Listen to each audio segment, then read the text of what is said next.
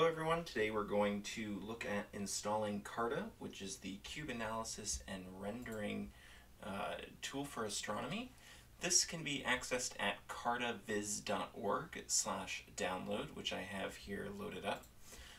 What you're going to do is you're going to go to installation. For using Ubuntu, we're going to go to the Linux app image. And then what we'll do is we are going to copy the wget command here.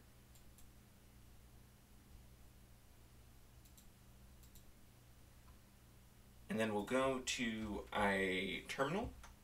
We will then make a directory called Carta, and we'll change into that directory.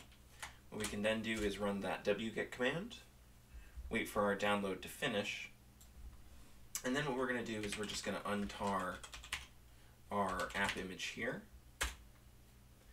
Once we do that, we can see if we look at the directory, we have our original tarball as well as our app image.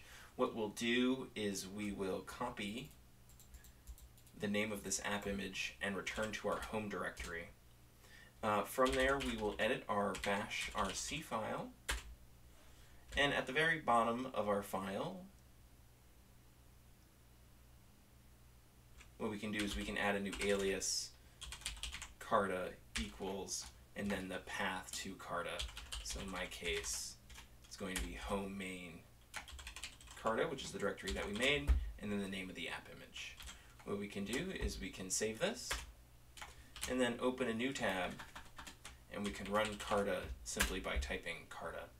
And that will open an instance of Carta in a new tab where we can open images to our liking.